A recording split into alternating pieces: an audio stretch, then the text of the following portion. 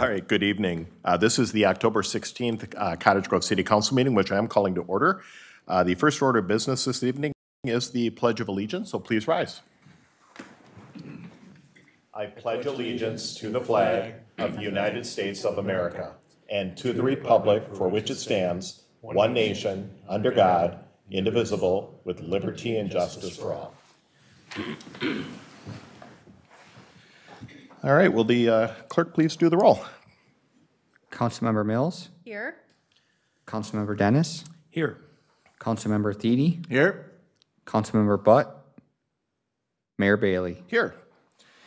All right, next on our agenda this evening is open forum. This is the opportunity for anybody to speak on something that is not on tonight's agenda.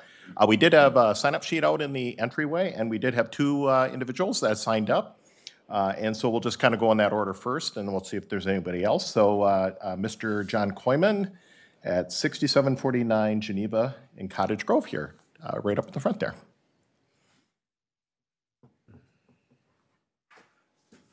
Thank you, Mayor and City Council members. So a little background for the folks in the audience, maybe watching at home.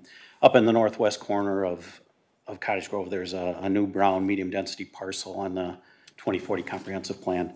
To me and my neighbors, it seems very out of place. If you look up spot zoning, it should give you a pretty good idea of what happened. The end result is there is now a plan moving forward to place a 98-unit townhome development on the corner of 65th and Geneva. That development needed the medium density designation to take place first. I've been asking some questions about how the medium density designation happened and had a few more questions tonight.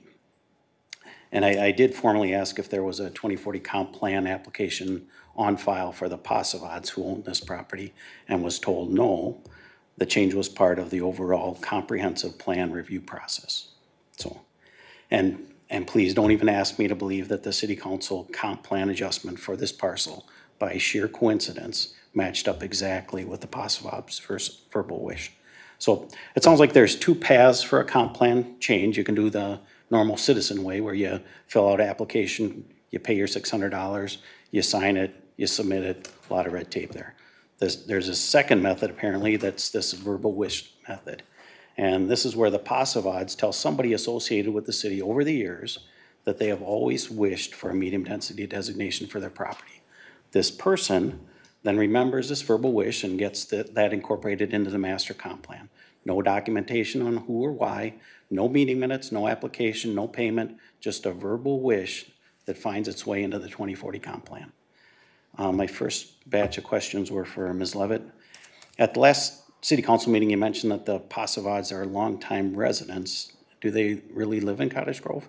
I obviously don't know them as well as you do, but calling them residents seems to give the impression that this project is helping somebody who lives in the city. I'm just wondering where they actually reside. In the last City Council meeting, you seemed to tie the medium density designation in with the Pasavods' help in getting the school project done. Can you elaborate on how these two are related? In the last City Council meeting, you also mentioned that the reason there is no comp plan documentation for this property change is because the Pasavods provided their wish verbally. So who received this verbal wish and when? And then somebody had to take that verbal wish, remember it, and turn it into a comp plan change. I'm wondering who that was. Next batch of questions were for Mr. Burbank or the planning department. And my question is this pretty common where a private citizen's property is changed to a different designation without going through the normal application steps? And then when the Pasavods change was made, did anybody even question it? My next batch of questions is for Ms. Land. At the last City Council meeting, you talked about following rules to avoid litigation. For the High Point project, the first thing you mentioned was having an application. The Pasavods never filled out an application. All we know is they made a verbal wish to someone who then got it pushed through the comp plan process.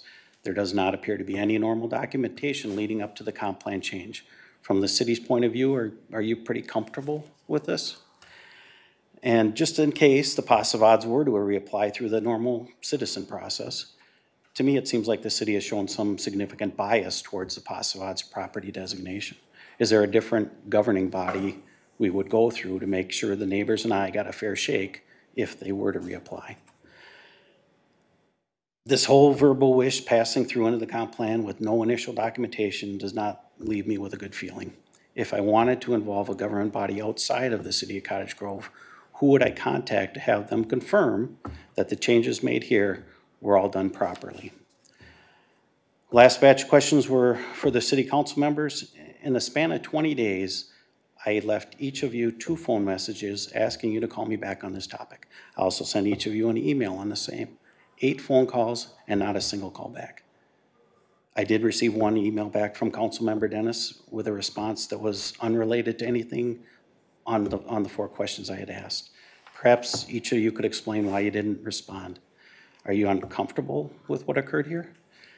Mayor Bailey, I have no beef with you. I left a message, you called me back, we discussed my concerns. I really appreciated that. So I did write down my questions if you want to Yeah, if you. copy of those. That would be versus- great, yes. Thank you for your time. Thank you. All right. Next on our, that signed up out in the entryway is John Stechkan. And John lives at 9263 Military Road in Cottage Grove, and he has a question about the Ravine Parkway assessments, which is technically on tonight's agenda, but we are not going to, we're moving the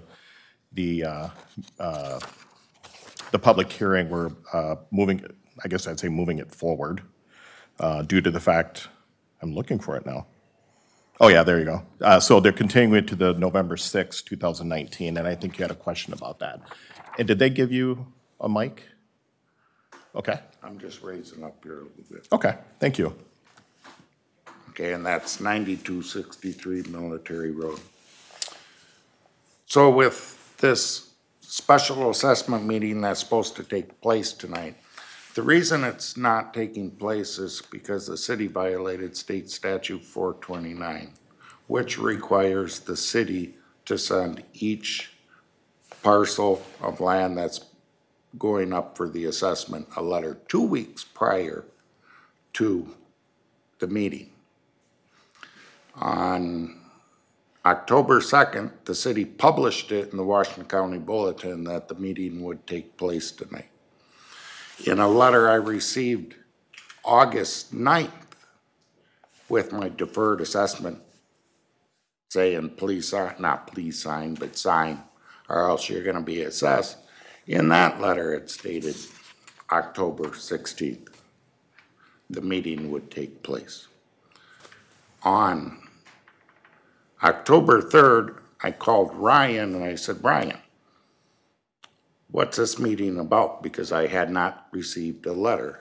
So I thought, well, maybe it's not where I think they're at. And he explained the process that was going to take place. I said, oh, you are in phase 2 of the assessment. I said, you're already in violation of state statute 429. He said, oh, I gotta go talk to finance. I said, give me the number, I'll talk to him myself. He called me back a half hour later and said, John, you're absolutely right. We're gonna change the meeting to November 6th. Now, you're violating the state statute right off the bat, even though the assessment is a violation, and I won't get into that. I'll see you November 6th. But you're already in violation. You published it in the paper. I called and told you you were in violation, and that's why you moved the meeting. All right, thank you. Did you want to speak on anything, our administrator, Jennifer Levitt, on this item? Mayor, members of the council, Mr. Stechkan is correct in the sense that we did have a clerical error in regards to the mailing. We had anticipated 10 days, but he's absolutely correct. It's 14 days. And obviously, we want to ensure that residents have all of their due process to ensure that they have the adequate notice. And so we did delay that to ensure that proper notice could be given and that we're not in violation of Chapter 429. And I do know that maybe the legal counsel would like to add a few other additional remarks. So, Your Honor, Mr. Stechkan is correct that if you don't follow the law exactly, it is a violation of state law. However, we are. It is on tonight's agenda, just in case there are people who did not know that it would be continued. So they could show up tonight, and then the public hearing, they will find out when it's going to be continued too, so they know when they can come back. That is allowed by state law to continue a public hearing, so it is on your agenda tonight. That is exactly what should happen under the law. And then we would recommend that you continue it to November 6th so that everybody can have their opportunity to be heard on that date. Okay, thank you. Just one last comment. Yes. It takes a person being assessed to call you guys and tell you you're in violation. All right. So thank you, John. Is there anybody else that did not sign up that would like to speak on open forum this evening? All right, seeing none, I'm going to go ahead and close open forum, and we'll move to number 5, which is adoption of the agenda. Move the agenda. All right, so we have a motion by Councilmember Thiede. Second. Second by Councilmember Dennis. All those in favor signify by saying aye. Aye. Aye. Opposed? Motion carries. Number 6 is presentations. There are none this evening. Number 7 is consent calendar. Is there items that council would like to pull on consent? I'll start with Councilmember Mills, I'll pull letter D, please. letter D. And then I think I saw Councilmember Dennis, I'll do letter H. letter H. We have some fun ones tonight. Anything? No, I'm good. You're good? All right, seeing no other ones, I will then go ahead and just start with Councilmember Mills, and it's, we're accepting some donations. Yes, we have some donations tonight. Some folks may not realize that you can make a donation to the city. It can be a small donation, large donation. No donation is too small or too large. We do have a couple donations that came in. The first one on my list here is Total Mechanical Services. It's for the grand opening of the ice arena, which I think we'll be mentioning later on tonight. For $500. And then we also have a donation from the VFW Post 8752 in Cottage Grove, and that is for the Welcome to Our Purple Heart community signs for $600. So we thank our folks that donated or companies that have donated. We greatly appreciate that. All right, thank you. Yeah, that was pretty cool. I know every city, seems like all the cities around us now are joining us in the Yeah. Purple Heart. We're going to get this extra sign, so that's pretty awesome. Councilmember Dennis, you want to talk about some goats? Thank you, Mayor. I do want to talk about some goats. And so first off, I want to say that what has taken place here is really a great example of community involvement working with the local government to make something happen. So what's before us is an opportunity to pass an ordinance that would allow for goats to be brought in certain circumstances where they could come in and eat things like buckthorn and other invasive plant species, and then really affect a good process by not introducing harmful chemicals into our environment. So this is a really good thing from my perspective, and I personally enjoyed the folks in the community who came in and approached us here and brought this to our attention. I thought they did a very, very respectful job of doing that. And that's something that really works for us. So it was great to see that happen. So right now, we've got a number of points here that are up for consideration to map the ordinance. The first one is up to 4 goats on parcels that are 10,000 square feet or less. 1 additional goat would be allowed for every 1,000 square feet over the 10,000. The next is fencing of sufficient height to contain the goats, followed by completing the goat grazing application with review and approval by the city clerk and code enforcement officer. Next is written consent of 75% of the property owners within 150 feet of the grazing area. Now that they're indicating collected and submitted by the permit applicant. So that's the one piece of this that I had a little bit of a challenge with. Looking at the 4 communities that we had compared ourselves or measured them in the staff report here, fully 4 out, I think it was 4 or 5 out of 7 had no requirement to do 75% or more at all. And I think in the spirit of, looking at this, what this is really a service issue. Should be no different for a person taking care of their property, whether you call, if your garage door spring breaks, you call the garage door company. If you've got a leak, you call your plumber. Okay, what I'd like to see it be treated as is an opportunity where folks could call and work with a company who would come here, complete an application process, be licensed and bonded, so that they've provided to the city their proof of diligence and such upfront, and then basically eliminate the need for the property owner to go out and get this consent. Again, the majority of communities that we surveyed or looked at that have something on the books did not have that as a requirement.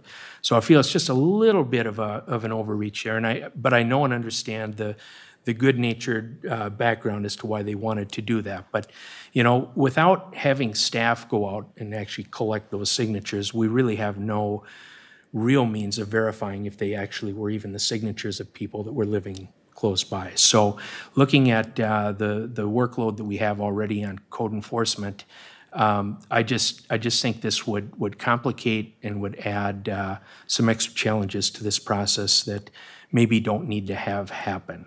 As far as grazing, limited to 30 consecutive days, no more than 60 within a calendar year. I did reach out to some folks from the county who have worked in processing the goat grazing program right here in the Ravine Park. And the one thing that was brought up, we're limiting this to 4 goats for 30 days. And the thought was, well, you know, they brought in more than 4. And I know they had a large area to deal with. If we up that number a little bit, maybe we could get this done in less than 30 days, and that has less impact on the surrounding neighborhood and such. But what they do is they come out, they take down the vegetation, the roots try to grow the vegetation back, they invite them back at an appropriate time, eat the plant down again, and then what you kind of do is hope to go through that winter season and then have that truly kill those plants off. So that's kind of how the process works. So last is evidence of liability insurance to cover $1 million per occurrence issue if there's a problem that arises. And I did reach out to my own insurance agent, and I had a little conversation about that and wanted to learn, you know, what the cost for that would be. And for most people, if you've got an insurance program that bundles both your home and your car, most people already have $1 million. If not, they can attain it for a fairly reasonable fee.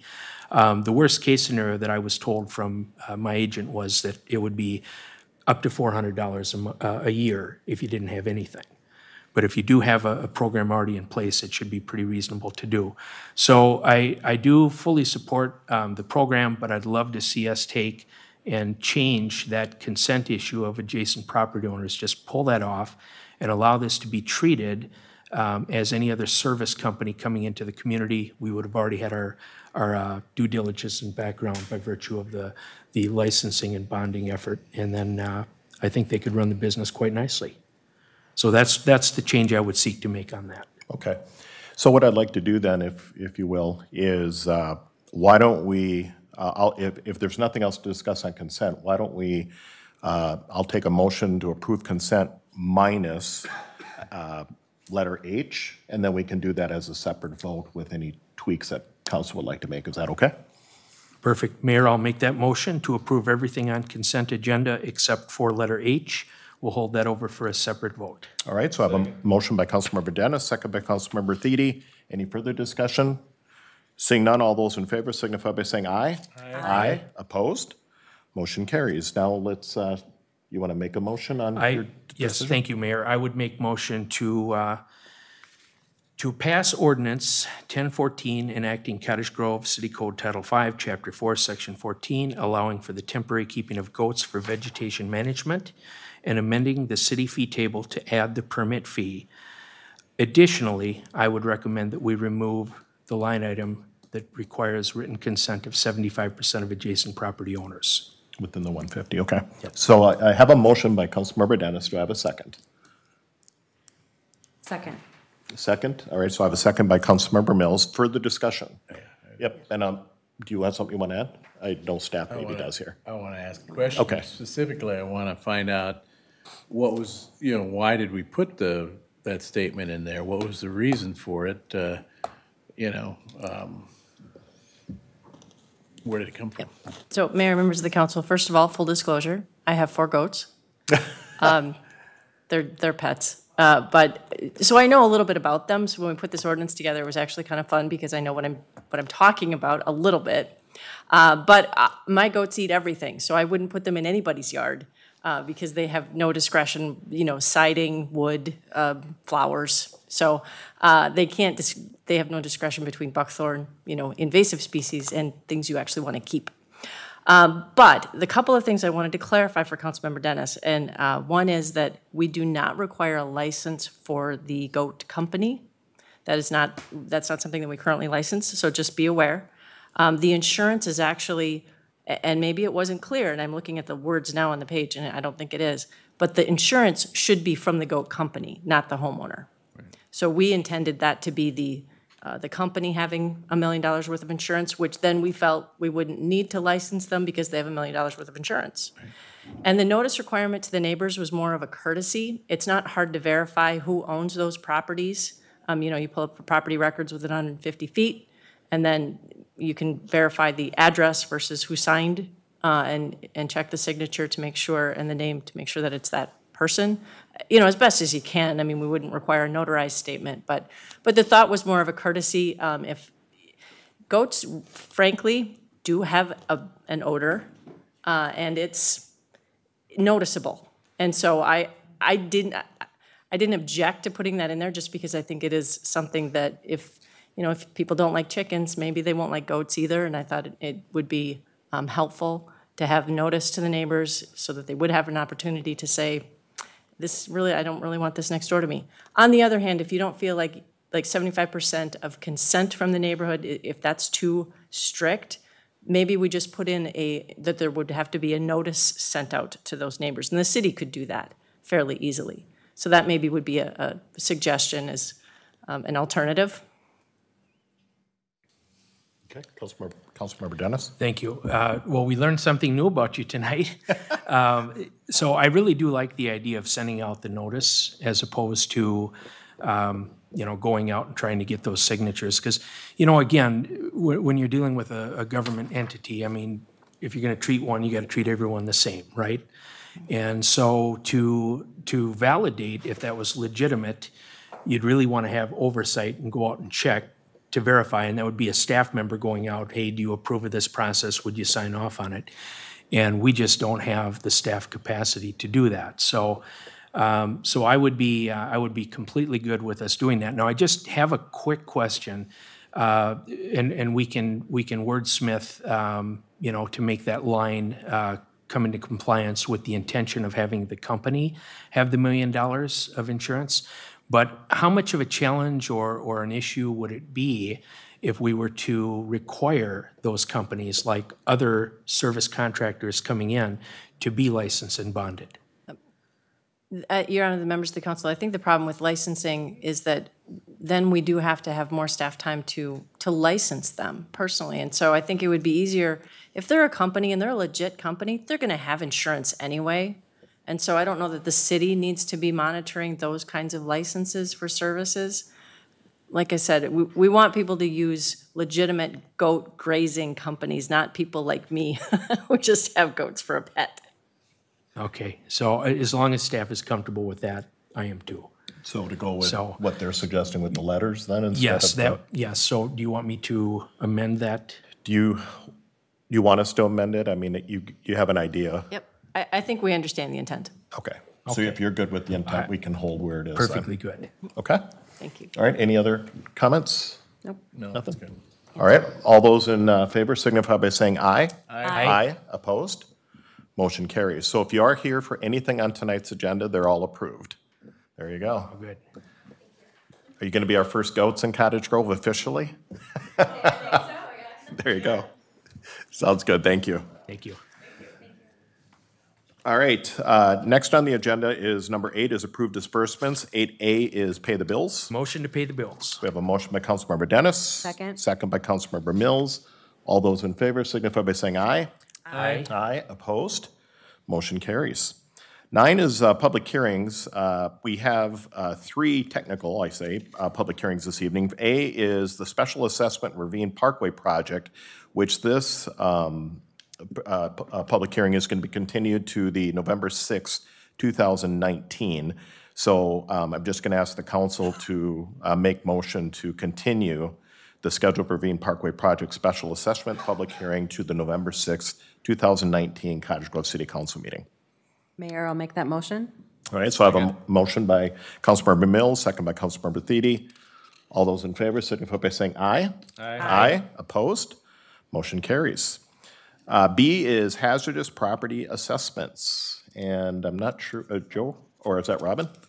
We're moving right along here. Our finance director will be taking us through this. Actually, probably the next two, I'm assuming. I totally apologize. Before you tonight, and I don't have a copy of the memo, I apologize.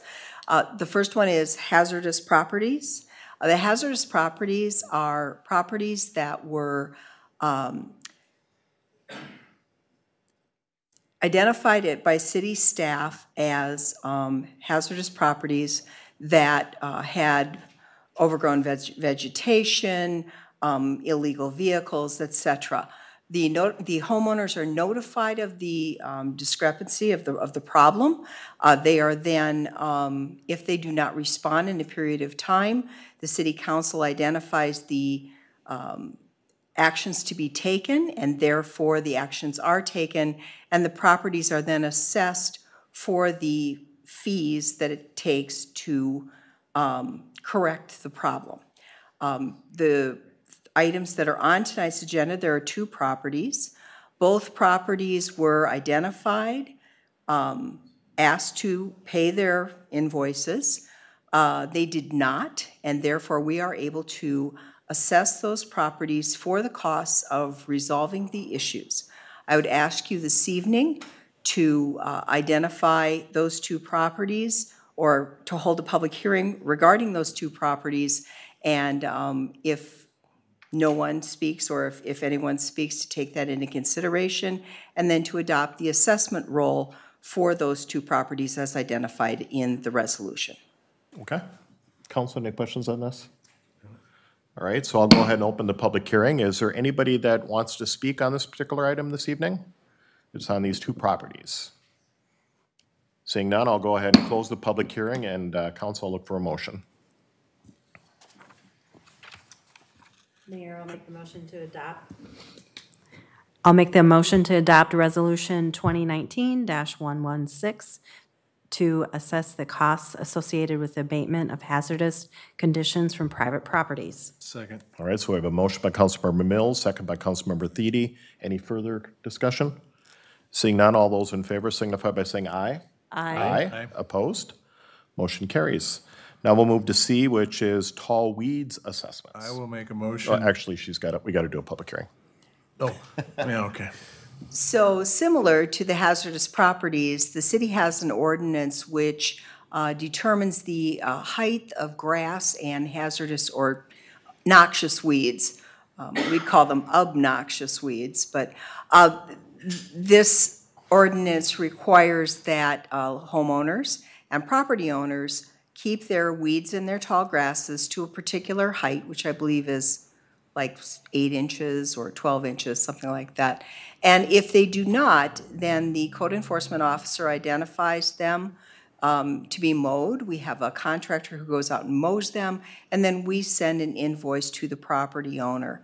If the violation is once in a year, it's, I believe, $50 for the invoice. And if it's more than that, the amount for the mowing increases exponentially, basically. The properties that you have before you this evening were identified as in violation of the ordinance. They were notified that they had 10 days to remedy the situation. They then were mowed by the city's contractor, and the properties were invoiced. Now, there are a number of properties that this happened to that they paid their invoices. The properties in front of you this evening are those properties that did not pay their invoices, and therefore we are assessing their properties for the amounts that are identified in the memo for those various properties. I would ask you to hold the public hearing and then adopt Resolution 2019-115. The only comment I'll mention is I'm assuming based on what you said, the amounts that I'm seeing here are higher than the 50 because they must have had to go back and mow multiple times? That is correct. Also, we are able, because it is a one-year assessment, to incur additional charges for interest and penalty. Okay, all right. Any questions for Steph on this one? Again, I'll go ahead and open the public hearing. If there's anybody that wants to speak on this item is welcome to do so. Anybody at all? All right, I'll go ahead and close the public hearing, and then I'll look for a motion, council. Now I'll move to adopt Resolution 2019-115 to assess the costs associated with the removal of tall weeds from private properties. All right, so I have a motion by Councilmember Thiede. Do I have a second? Second. Second by Councilmember Dennis. Any further discussion? Seeing none, all those in favor signify by saying aye. Aye. Aye. Opposed? Motion carries. Thank you Thank very you. much. I apologize for my inability to do my job this evening, evidently. Thank you for your indulgence. All right, thanks. All right, number 10 is bid awards. There are none this evening. 11 is regular agenda. We do have two items on the agenda this evening. A is Ravine Meadows, which is a zoning amendment and a preliminary plat. And Mr. John Burbank is going to walk us through this one. Thank you, Mayor, members of the council. The application that I'll be presenting this evening is for the Ravine Meadows. It's a single-family detached residential subdivision and a rezoning amendment. The subdivision is 26 lots. The developer is London Development LLC. And if you're looking to put a face on that group, it'd be Tim Thone, and his son Ben was there in the back. And so they are looking for a preliminary plat. So the site's located off of Military Road, right near where Mr. Stetchcon, who was here this evening, was there. It's off of the Military Road, which will be former Military Road, historic trailway corridor in the future. And on the property, on the former Johnson property, there is a homestead and outbuildings. And the piece that Mr. Thone had owned for many years and been talking about developing when the time was right is right next door. So he's control of both properties now, and that's what's being proposed to be subdivided. Mr. Stetchcon's property is located right here. So again, with the preliminary plat, it's 9.85 acres. There's 26 single-family lots. They vary from the smallest minimum size of 8,847 square feet up to 22,180 square feet. There is an extension of Jeffrey Avenue that would run north and south and link into the development to the south, where Jeffrey Avenue is right here off of the Ravine Parkway, the newly installed Ravine Parkway. So with the land use, it's currently guided for low-density residential, both in the 2030 and 2040 plans, and which allows for 1 to 4 dwelling units per acre. Project has a proposed density of 3.2 units per acre. And again, there's no changes with the land use. What they are requesting is to change the zoning from AG1 to R4, low-density residential. With that standard zoning district, there are standards for developing the lots within that development. They are found, if you look to the ordinance, this is what's right in the ordinance, and they're looking to basically meet what our ordinance says. So no plan unit development for this project. It's a straight zoning request. They don't have all their builders lined up yet, but what they report is there'll be similar structures to what are being constructed in that area right now. They'll have multiple builders proposed, a stable of builders for the project, and bring in, custom type housing as a part of that project. Access and right-of-way, I mentioned Jeffrey Avenue, that's in orange. They'll be required to dedicate 33 additional right-of-way along the Military Road corridor, trail corridor. And then access would be to the north with a connection and an extension of Jeffrey Avenue when that property ever develops, and east and west on the Parkway or straight through into the development to the south. There are utilities available. This is our utility map showing storm, sanitary, and water. And again, it's available in front of the site here, service from the project to the south, and you would be able to extend that into the site, service the different residential units. Surface water management, standard to any of our developing properties. They've worked with the city and the engineers, as well as the watershed district, to provide infiltration and retention for the surface water for the site. Parks and open space, there's no parks currently planned for the site, so we'd be looking for a cash dedication of $3,400 per unit. This is our parks and open space plan for the Upper Ravine neighborhood. We've got the future community park off of the Parkway. We've got some of the projects, Cedarhurst Meadows Park, and the Walterstorff project, which will have some park and open space there. So basically following that plan, doesn't call for a neighborhood park in this area, so we'd be looking for the cash dedication. For the existing trees that would be removed through the project, they would follow our newly adopted tree mitigation ordinance. The proposed landscaping in the outlot for the watershed, or for the stormwater pond, they'd be putting some additional landscaping in that area by water, and then planting a bermed area along Mr. Stechkan's property as they direct that water towards the surface water management pond. They do require the standard boulevard trees, and we're looking for a sidewalk along the west side of the proposed street. It's a pretty straightforward project. We are recommending that you pass Ordinance 1013 regarding rezoning the property from AG1 to R4, and to adopt Resolution 201918 approving the preliminary plat. Okay. Council, any questions on this particular item? No. All right. Did you want anything to say, or are you good? Yeah. You got any questions? All right, perfect, thank you. So with that, I guess if there's no questions from council and nothing for staff, I guess we can move.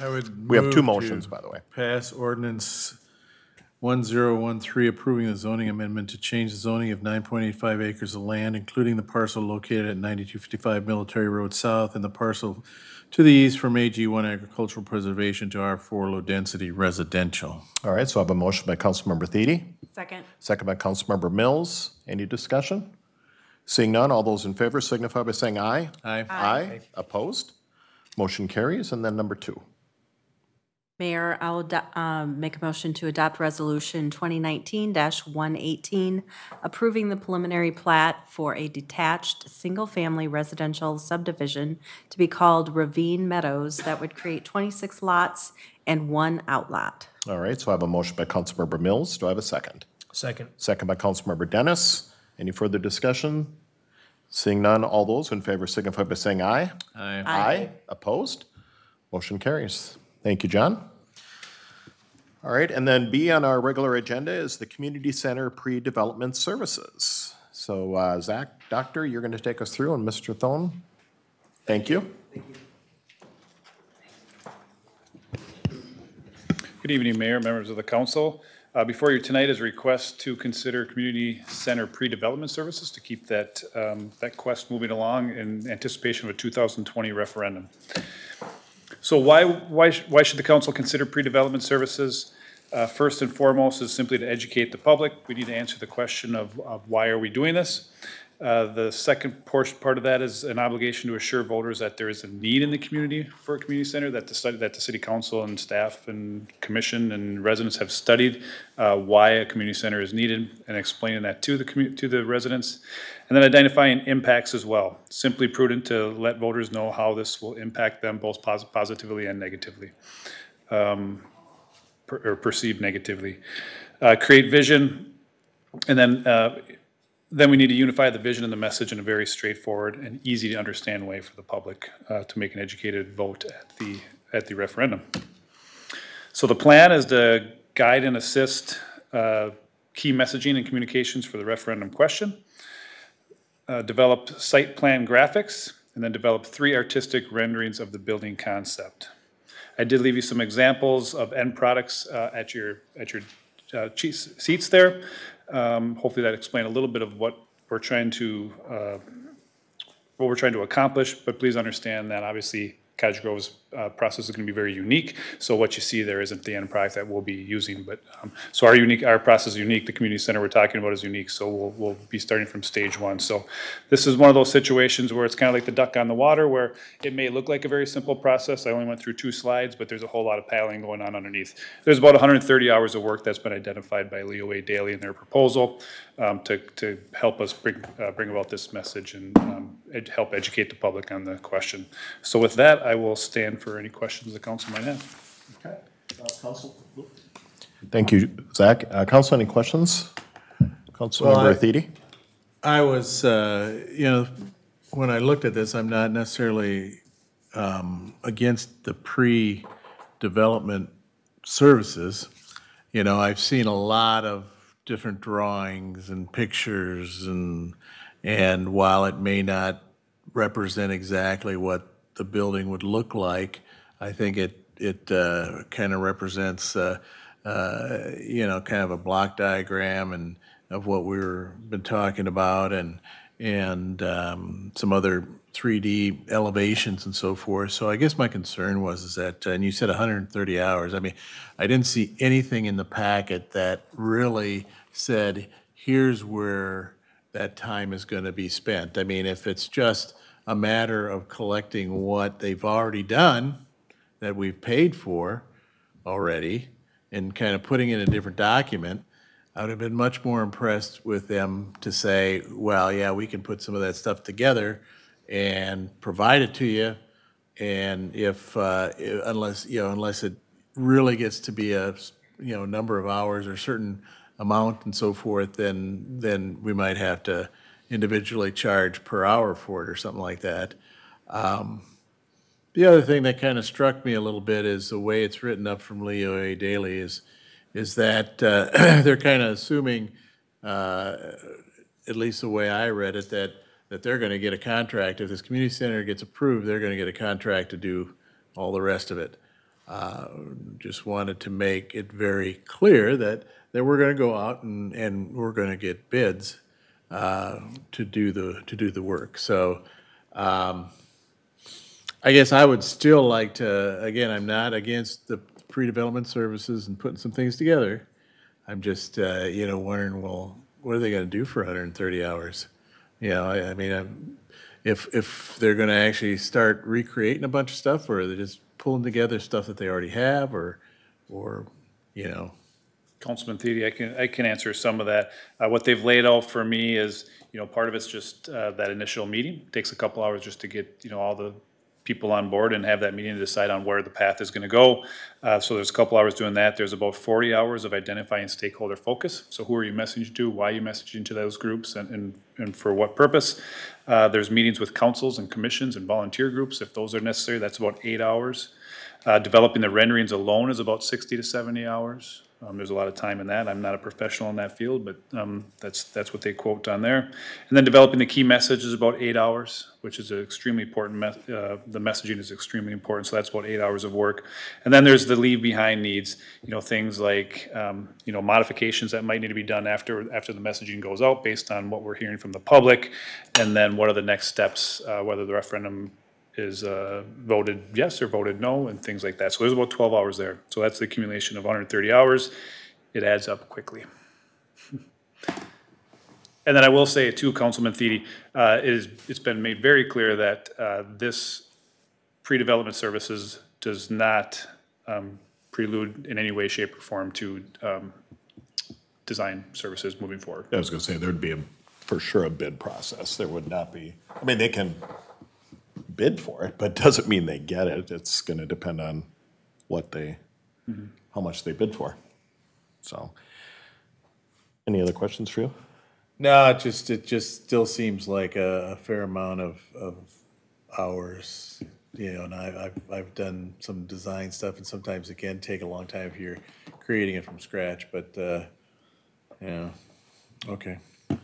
So the only thing I'll just, mention for myself for this process is, there's, in the different things that Zach, you were just kind of going through, I think there's probably two what I consider very crucial pieces. One is to finalize with some process of who our partners are going to be in this project, because obviously I know in seeing a few of the different emails going back and forth with one particular entity is how much rent is this going to be versus here and so on and so forth. So I get we need to figure out all those numbers so we have a true number to bring to the voters when that happens.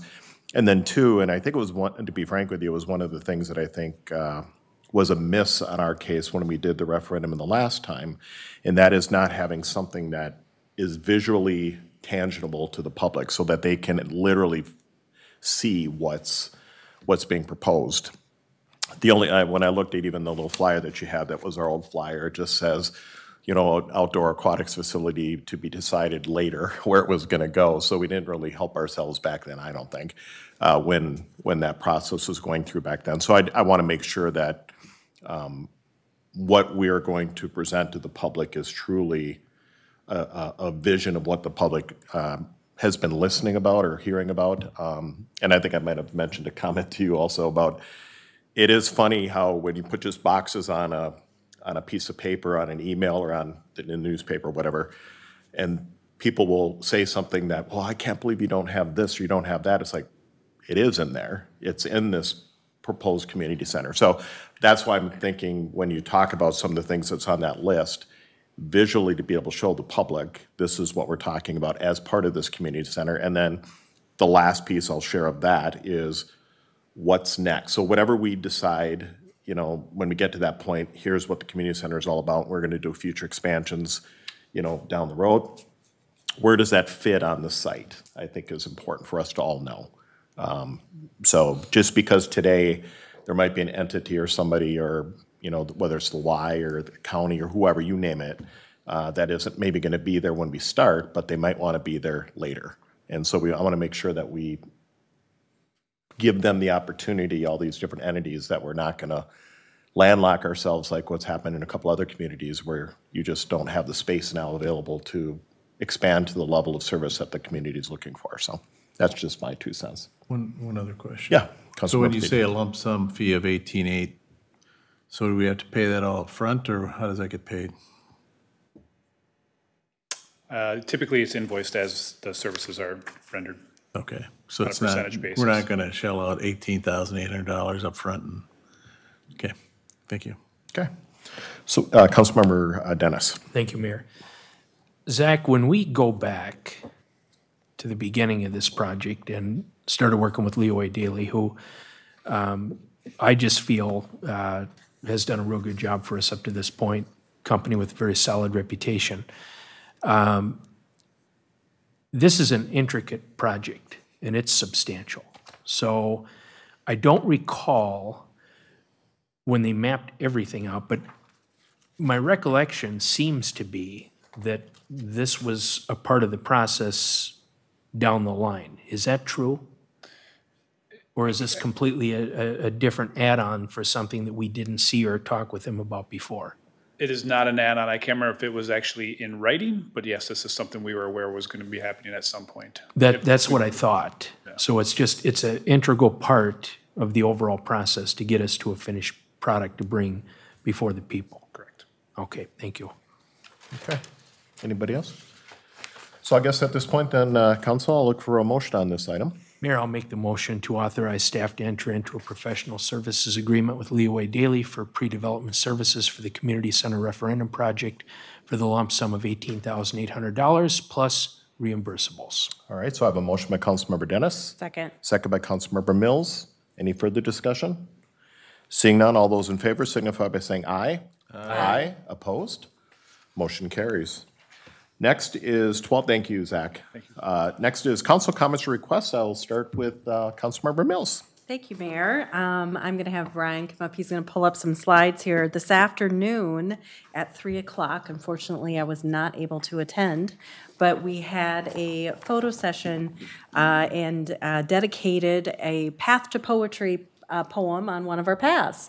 So at 3 o'clock this afternoon, our Arts Commission Chair, Joe Kavorik, met with Melissa Soto, who is was leading up the Path to Poetry, and our winner is there, and her name is Judy Lawthorne, and her her poem was put on the path. It's at Ham Park. It's kind of behind the playgrounds near the tennis courts, and I'm going to have Ryan go ahead and go to the next slide, and I'm going to read that poem that we have that she won with. It reads, "Spring skies clouded and the rain fell to earth. Summer skies cleared and the sun gave birth to bright colored flowers and green, green grasses. Children playing outside as summertime passes. Families walking, baseball bats swinging, playgrounds and pools ready for swimming, riding a bicycle and popsicles galore, soccer, picnics, and campfires with s'mores. Longer days end with warm, starry nights, all part of summer when the sun shines bright." So kind of part of what we've been putting really into nice. play. Very lovely. That is very nice. We had several community members submit poetry. In fact, there was another person in this room that submitted some poetry. But anyway, we were all so very excited. We were also very look at excited to me. have so many poems, and that we were able to honor Judy today with the poem on the path. So just wanted to make mention of that going on. And then at our next Arts Commission, just before, if you want to come to that, we're going to have some artists from the community that their art is going to be going on display here in City Hall. So it's very exciting to have the artists be recognized and come great. forth. No, beautiful saying, by the way. All right, anything else for you? That's it. Thank you. Councilmember Dennis? Thank you, Mayor. And Councilmember Mills, if you ever need to find another job to do, you could do professional reading of poems. Yeah, that was very Well, good. thank you. Very, Thank very you. nicely done, and great work by Judy for, I mean, I'd love to be in that place, in that moment. Right? Yeah, very cool. Beautiful. All right, well, Mayor, I've got a couple things here I'd like to talk about, and I've had a few people in the community approach me recently, and they've been asking about storage of garbage cans.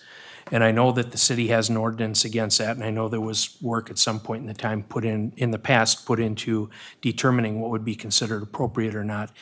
But what I'm interested in is if we could, have a dialogue with the current council in the form of a workshop coming up where we could just sit down as a team and talk about this and see if this is still something that we need or want to do.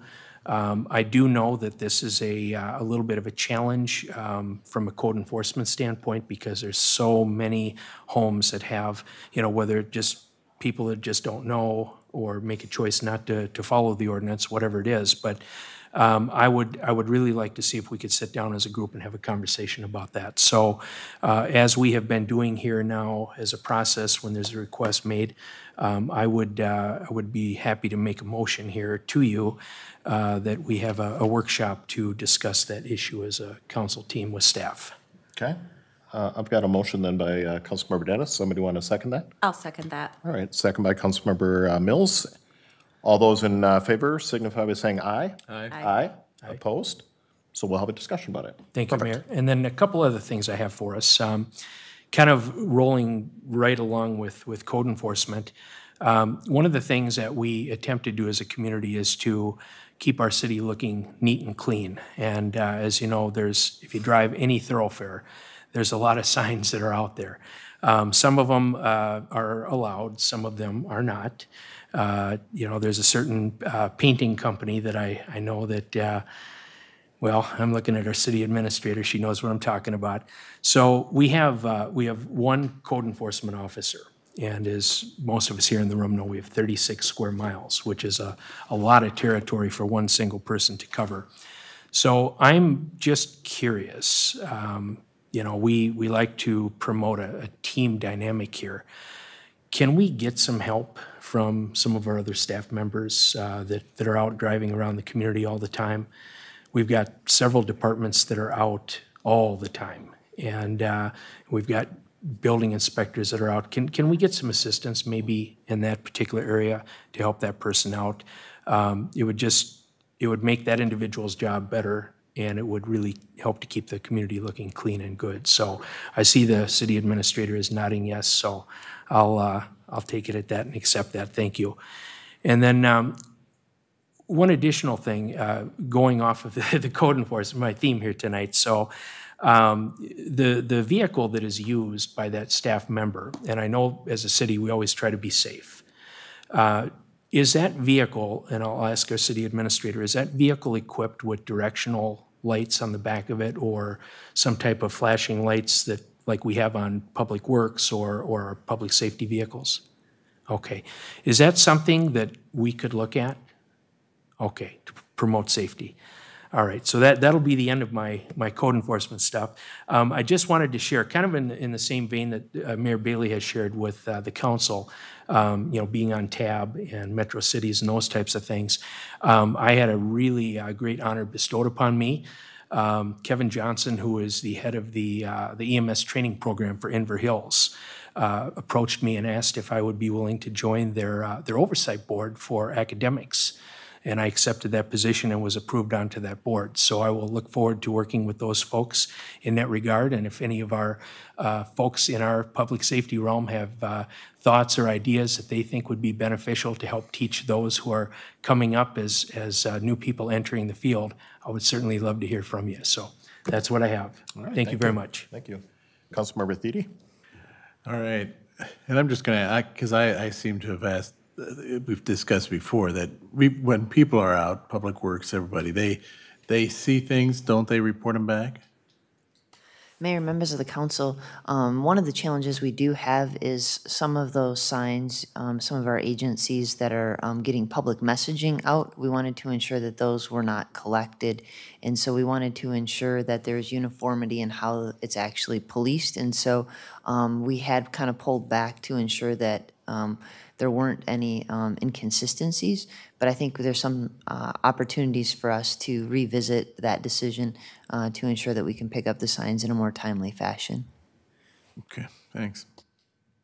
Other than that, I guess the one thing I mentioned is that a week from Saturday on October 26th is the Monster Bash Parade.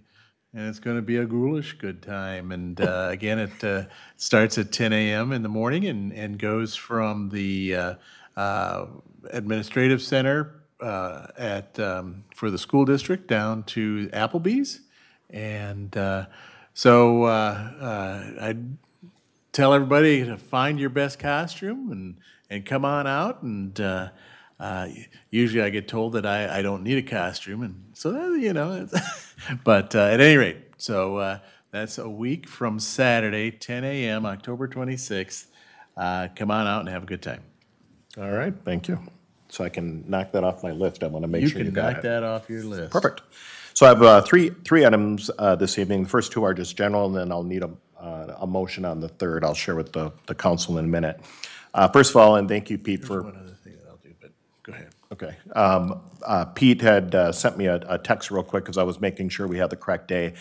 For those that may be not aware, Afton Apple has been working with our public safety departments, not just us, actually county and all these other ones too, and donating a certain amount of the proceeds from the corn maze to whatever the local jurisdiction of their police, fire, EMS. In our case, it would be to the Public Safety Board. The original date that was planned to have it a couple weeks back was not a very nice day, if you think about snow and all that.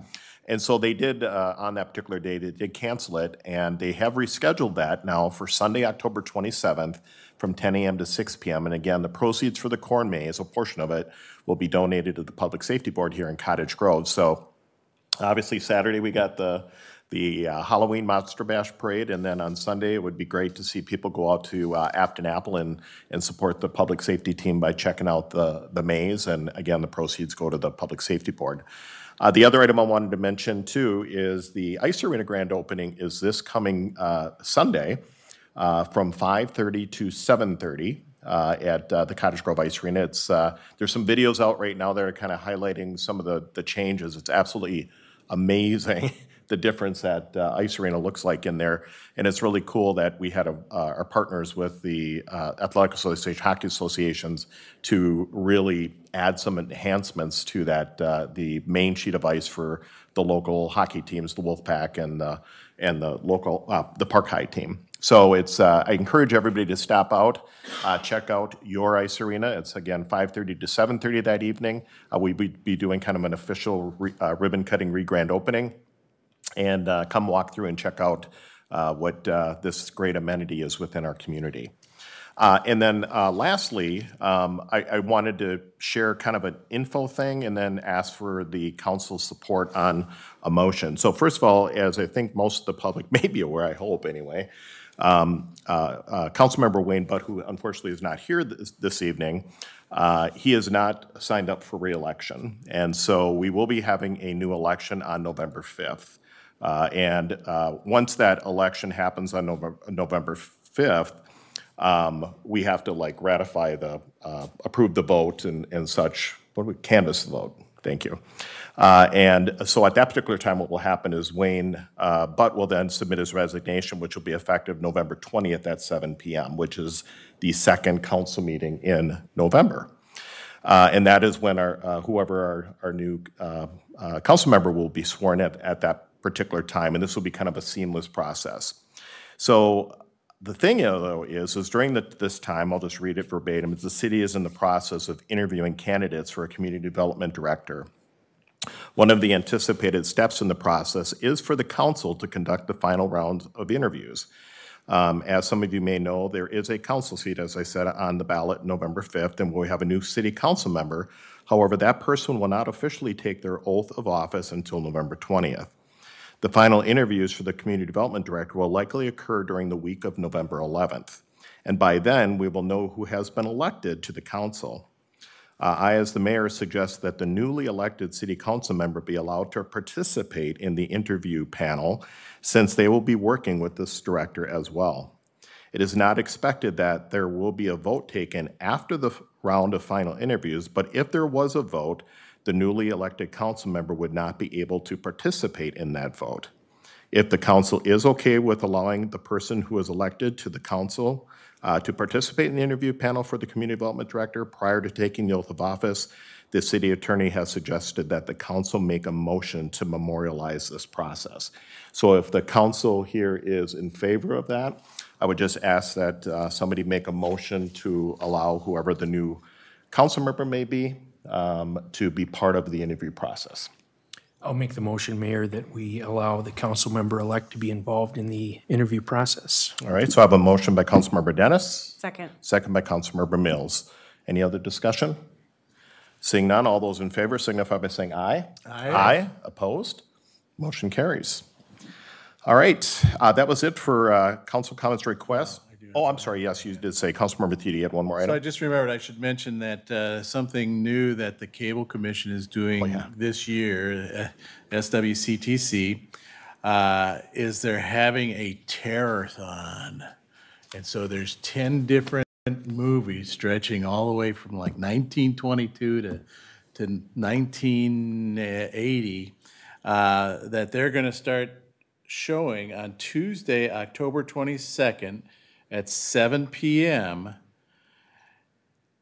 Or whoops, wait a minute. Nope, that's not right. Where's his first note? Okay. Wrong time. Okay, so on channels 14 and 16 on October 25th, beginning at 5 p.m. and airing until midnight on October 28th, just straight through. There will be then an encore presentation beginning at 5 p.m. on October 30th. That'll continue through midnight on November 1st. And it's just going to scare the heck out of you, some of these movies. And so you want to make sure you have enough popcorn, enough drinks and so forth, and maybe some coffee to keep you awake, maybe some toothpicks to keep your eyes open, something like that. Garlic? Garlic, Maybe you know. And I heard that actually the kind of the MC that's announcing the movies, they actually were able to get Count Silmember to actually, announce the movies and so forth. So, you got to make note of that and watch. What's funny and is stuff. I'm looking at this audience and I see some people are like, oh, yeah, and then I see other faces over like, what are you talking about? You'll just have to watch and find out. What can I say? Corey, you're gonna have to move to Cottage Grove, I guess. I don't know, or go watch online. So, all right, well, that's cool. That's different. They haven't done that before, so that's kind of cool. All right. So next on our agenda was a workshop session that is open to the public. There isn't any this evening. 14 is a workshop session that is closed to the public. And we do have one this evening, which is the city administrator's performance evaluation. And I will be closing the meeting when we do that here pursuant to Minnesota statute 13D.05 subsection 3A to conduct a performance evaluation of our city administrator, Jennifer Levitt. So the council and Jennifer will be moving to the conference room to complete that here in a few minutes, and we will adjourn there. So everybody have a happy Halloween. There you go. go. All right, thank you.